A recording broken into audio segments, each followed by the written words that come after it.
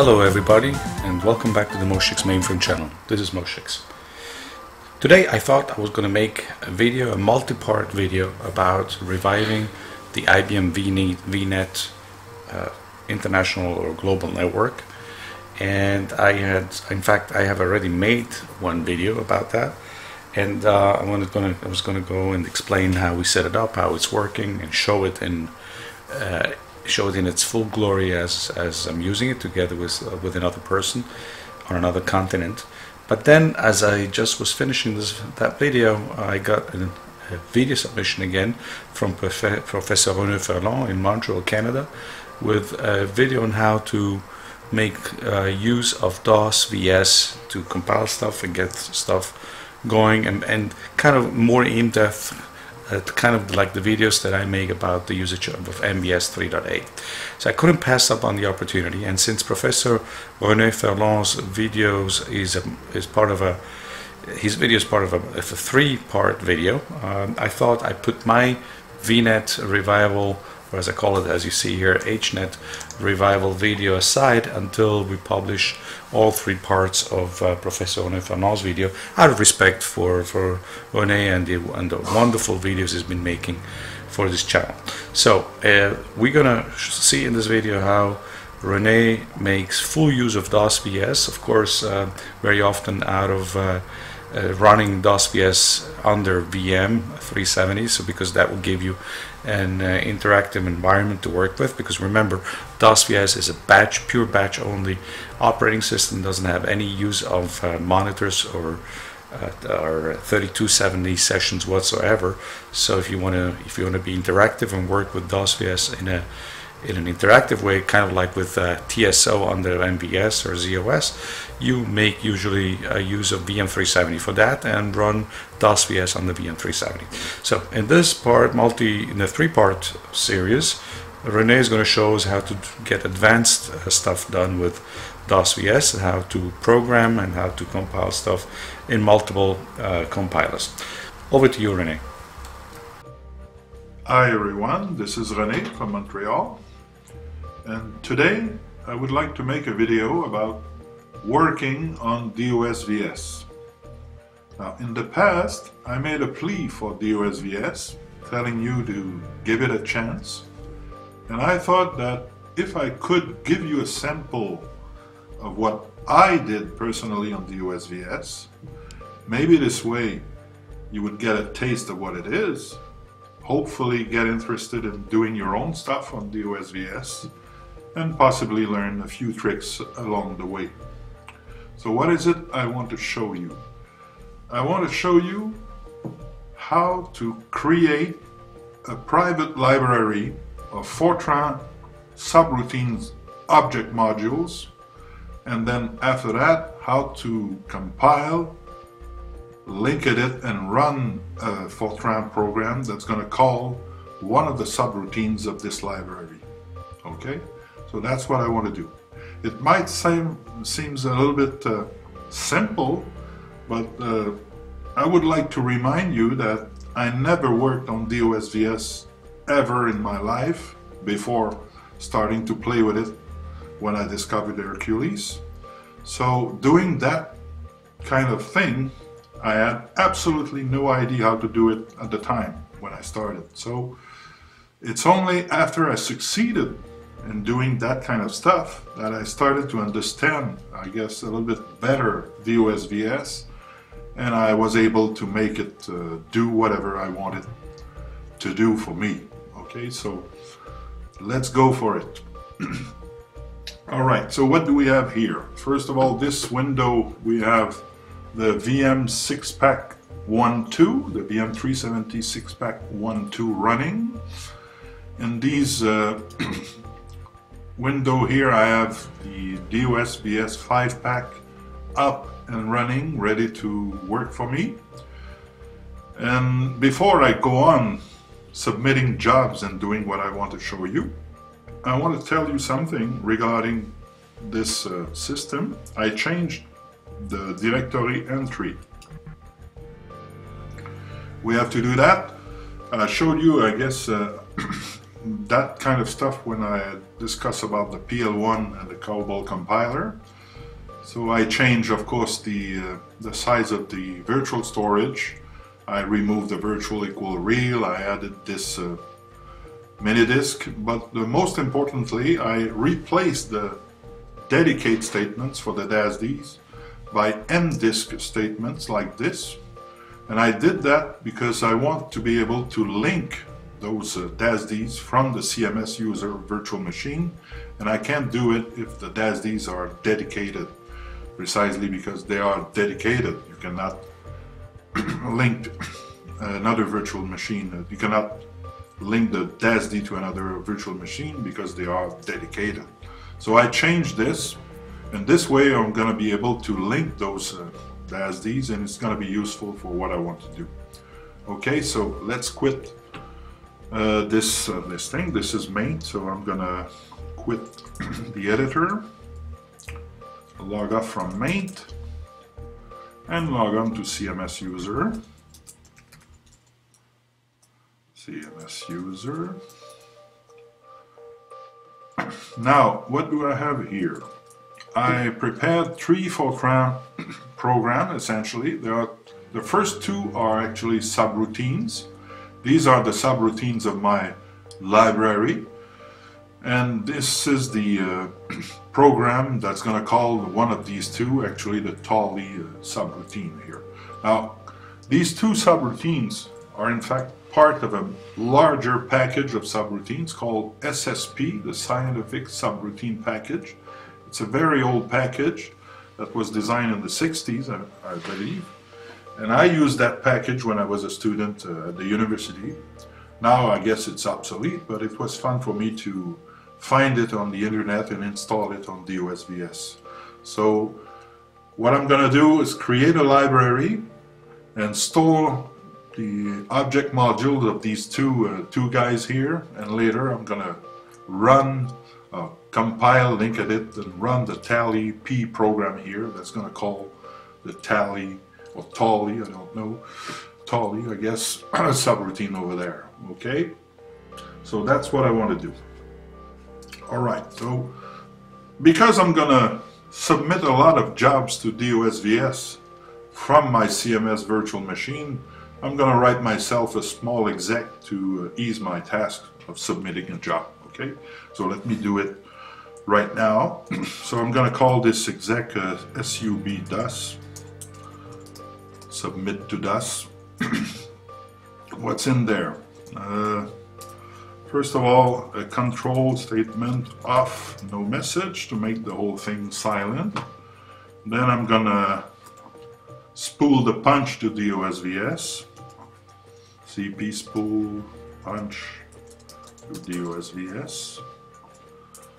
Then I'm going to punch the job. The name of the job will be an argument to my exec, so argument 1. The file type for my jobs will be DOSVS. That's going to be the way to recognize a file containing a job for DOSVS. DOSVS, whatever file type it is, and I have to punch without a header, remember. Okay, and when the punch is done, I'm gonna put the virtual punch back to its state, so CP spool punch off, and maybe an exit, although it's not really necessary, but no. So here it is. Now this is a small exec that's going to take one argument, the name of my job, and send it to my DOSVS virtual machine. Alright, so now I want to create the library. Now to make a comparison, if I am on MVS, probably what I would do is store the modules in a partition data set, so I would have to allocate first this data set, and then after that the catalog procedure for compiling would allow me to store the modules in this partition data set. But on DOSVS, things are slightly different. First of all, there are no partition data sets as such, but there is an equivalent called a library. And a library has to be created by a special program called CORGZ, C-O-R-G-Z. Okay, So we're going to use that program to create our library. Where can you find information about this Core GZ program? In this manual, System Control Statements. If you go, let me check, page 110, over there, you can see the description of the Core GZ program.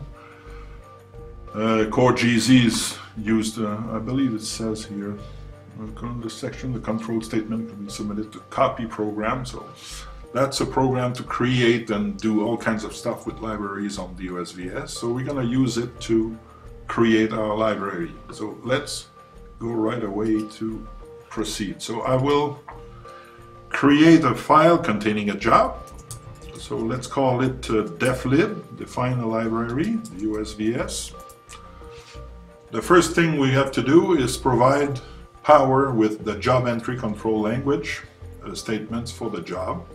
So remember, we have to give a job card, a list card, and an end of job card, typically. So I'm going to do that. Okay, input, yes, right. So the job card, like this. Job name, deflib. I'm going to run this job in the background partition, the BG partition, that's class 0. And I'm going to dispose or delete this job when it is executed or done. I'm not going to keep it in the reader queue, so disposition equal D. After that, I have to give the list card, so LST. First, I have to give the class of output. Now remember, if you want something to be printed, you have to make sure that all the classes matches. So here on VM370, you can see that, wait a minute, 1, 2, okay, you can see that over here there is a printer in class A, that's good. Over here, if I do CP query UR, I can see that I have a printer, the virtual printer of the virtual machine is in class A2, that's fine. And the task here, I have a list task in class A2. So if I choose the class here, A, I'm sure my job will be printed because the class by which Power will save the output is the class of this list task over here, which also match the class of the virtual printer and match the class of one of the real printers, so that's going to be printed. All right. Of course, this position is equal to D. I don't want to keep the output. I want to print it. And job separator equals 0 because there is a separator for given by a VM370. All right, and then after that, the end of job card. Good. Now, in between these three, or these two here, I have to give my job of creating the library. Okay, so let's do it. Input. First of all, we need the job card. Job, deflib, define a private library. Good. After that, we have to execute the Core GZ program. Exec Core GZ. And of course, we have to give some input to that program. So that's going to be written right after the exec command, the exec statement. New, you would think new lib, but no, it's not new lib, it's new vol. That's going to create a new library. What kind of library? Well, on DOSVS, there are core image libraries. They contain phases or executable, if you wish. There are relocatable libraries and source libraries. That's the three kind of libraries. So I want to create a relocatable library because I want to store object modules that's going to be linked to a main program afterwards. So what kind of library? A relocatable library. Then what's the size of your library, Rene? Well, 10 cylinders. That's my personal choice. And of course, what's the size of the directory of the library? The small the space inside the library which will store the list of the members of the library. Well, it's going to be 5 tracks, okay? So remember, the first number, the size of the library is in cylinders, and the size of the directory of the library is in tracks, okay? That's it. I don't want to do anything else. End of the job. That's good. All right, so this is not enough, of course, because I say, okay, you core GZ create a library, but DOSVS needs to know what's the name of the library, the data set that's going to contain the library. It needs to know on which DASD and where on the DASD this library is going to be located. So we have to give this information, and differently from MVS, we do not give this information in a DD statement afterwards. We give it before with assignment and label. Remember, we need an assignment for the logical unit and a label for the data set itself. So just here in between this job and exec statement, I have to provide the information for the library, okay? So let's do this. Input. The first thing I have to say is what is the logical unit, okay? So, not the logical unit, I have to assign the logical unit for the library. So what's the name of the logical unit for a relocatable library? It is sysRLB, okay? And now I have to give the address of the DASD on which I'm going to put the library itself, okay? So remember, on DOSVS we have 5 DASDs, query DASDs, new DASDs. We have 360, 361, 362, 3 and 4. Now the first one is the system residence, the other one is for power.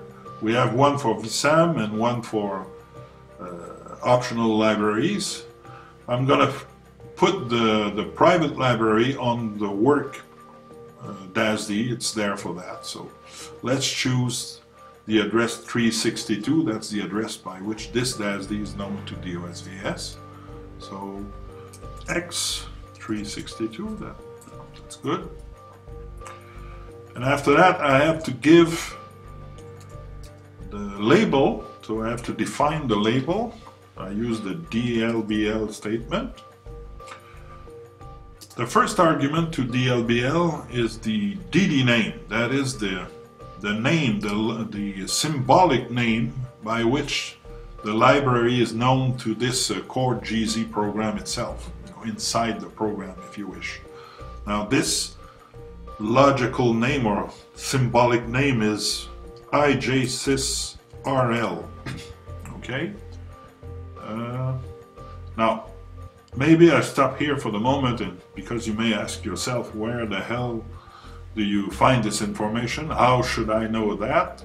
Well, there is a manual where this is explained. It's this one, DOS System Management Guide. If you go on page, I don't know, 7 something, let me go to this. There is a section here called Creating Private Libraries, and you can see in this table over here, maybe not, but if you want to create a relocatable, the symbolic unique name or the logical unique name is sysRLB. The file name, what I call the DD name, is IJSysRL. So that's where I took this information. You just read this and you understand that you have assigned this logical unit and use this DD name over here. Okay, so let me go put this back there. So okay, so now we want to define the label IJSysRL. So the first thing we have to give is the real name of the data set. So let's call it dosvs.private.rl. That's a personal choice. The next argument is the expiration date of the data set. On the USVS and on MVS, I believe data sets come with an expiration date. So let's give it 99-365, which is December 31 of 1999. And that's essentially plus infinity for the USVS, because this is not a year 2000 compliant system.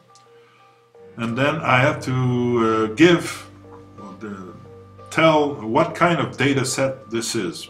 There are essentially three kinds of data sets on the USVS: sequential data sets, ISAM data sets, and VSAM data sets. Maybe there are some other, but these are the three I use personally. So this library is actually a sequential or a simple data set. So what you have to give here is SD. Okay, so that's the name of the library. Now I have to tell where it is located on this 362-D here. Okay, so I use extent statement. The first argument is the logical unit, sysRLB. The second argument is the volume ID of 362, so that's work 01. Work 01. After that, I have to give the kind of extent. Now, just before I have to tell the kind of data set, now I have to tell the kind of extent. Now, there are 4 kinds of extent: 1, 2, 4, or 8. And the kind we want here is 1. So if you look again in this manual here, the system control statement manual, this is where also the extent statement is explained, and you're going to learn that the kind of extent we want is the kind number 1. So that's fine. Let's do that. No, back here. After that, I have to give the sequence number of the extent. That's because it's very possible that a data set uses many extents. So it has a certain number of, I don't know, tracks at some place on the DASD, then another bunch of tracks at some other place, and so on. So if there are many extents like that, we have to number them, sequence them, so that the system knows the proper order in which this data set is organized on the DASD. But this one, there will be only one extent, so I just give 1 as a sequence number. And then after that, there are 2 numbers which will tell the system where is located the library. So the first number is the relative tracks where it is located, and the second number is the size of the data set itself. So I don't know yet where to put my data set, so let's write 3 X's for the moment, but the size I know because I defined here a library of 10 cylinders. Now, 1 cylinder on a 3350-D is 30 tracks, so if I have 10 cylinders, it's 300 tracks overall, so that's the size of my library. Okay, so that's what I do, and that's it. So as soon as this 3 X's is properly defined here, I will be able to run this job that is going to define my library. Okay, so I have to find where to put my library on this work 01 DASD here, and for that I need to know where is the space, the room, the free cylinders on the DASD. Okay, so let me get out of this for the moment. So I come here, I guess. Okay, file.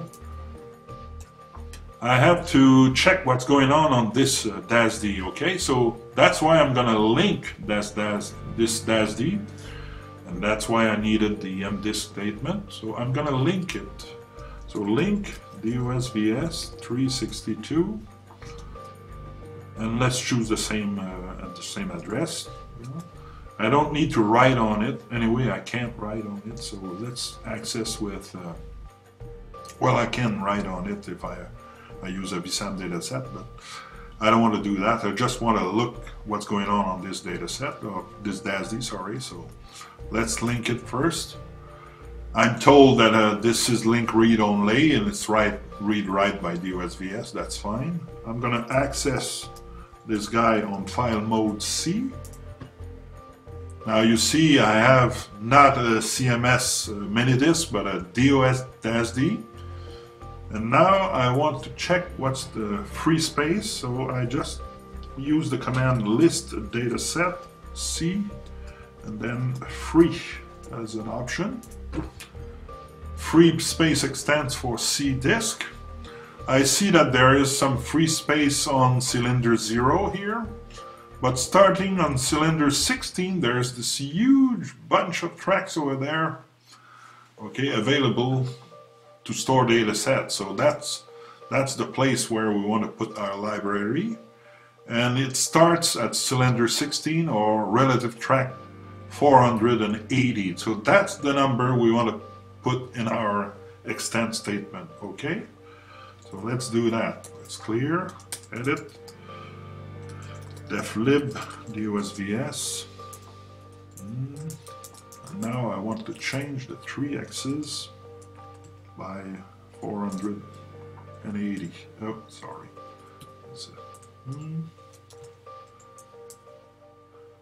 Okay, so that should be enough, and we should be able to run this job now and create the library. Okay, so let's try to do that. All right, I'll come here, clean this, and let's submit the job and see what happens. Hopefully it's gonna work. That seems good. There's no error message on the console here. So now this is job 00183 over here. It got printed, as you can see here, right at the bottom. So let's cut the paper to see what happens. So cut, that's a personal command on Unix. 001. All right. Pretty slow or fine. That's good. It should come soon. Oh, you want to go open this? Oh, fine. This is for later. All right. Let's take a look. This is the job separator. Here's our job. This is the statement we gave. And we have this private relocatable on work 01 right there. Okay, starting at cylinder 16, you can see here, ending over there, cylinder 25. All right. Okay, so that's good. Let's put it there.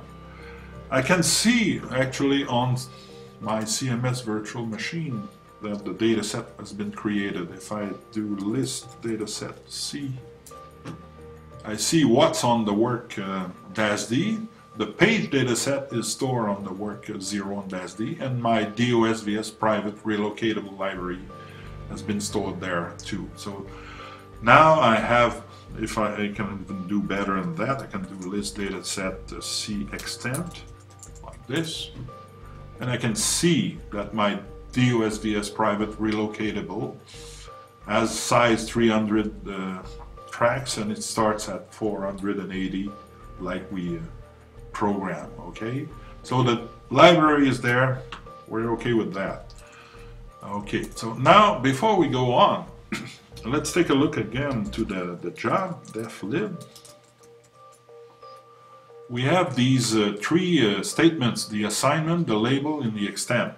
That gives the information to the program regarding the library. Now, if I want to store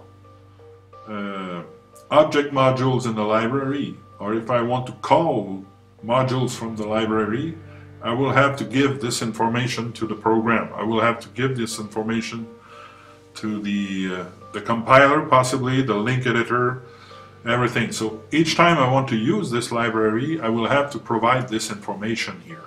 Okay, so that it's not very difficult, it's not a big problem, but still we have to write these three statements here each time we want to use. So maybe it could be interesting if we could ease our job a little bit by storing this information somewhere. So this is possible.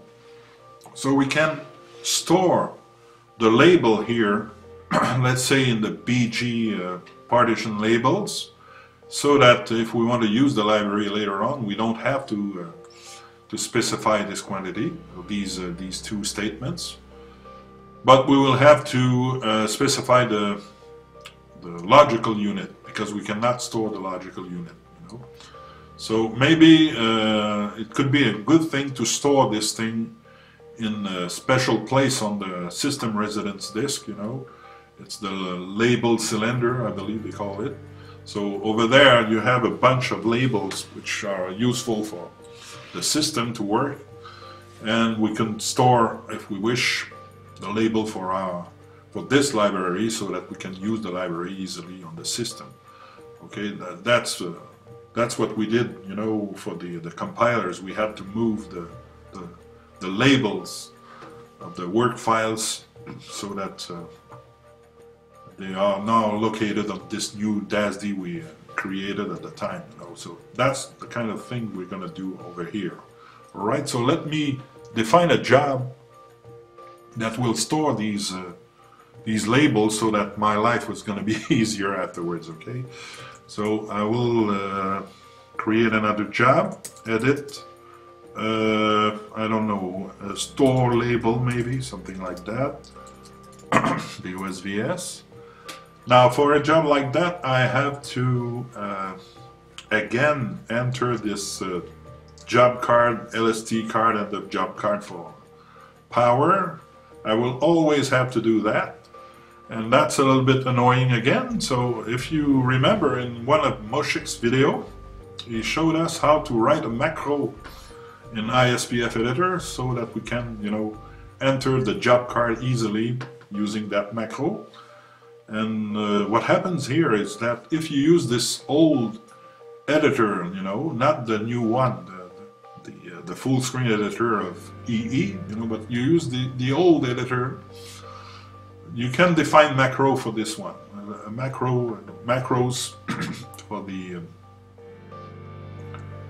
the editor. So where do you find information about that? In this manual that jumped earlier, you know, this manual about the edit program.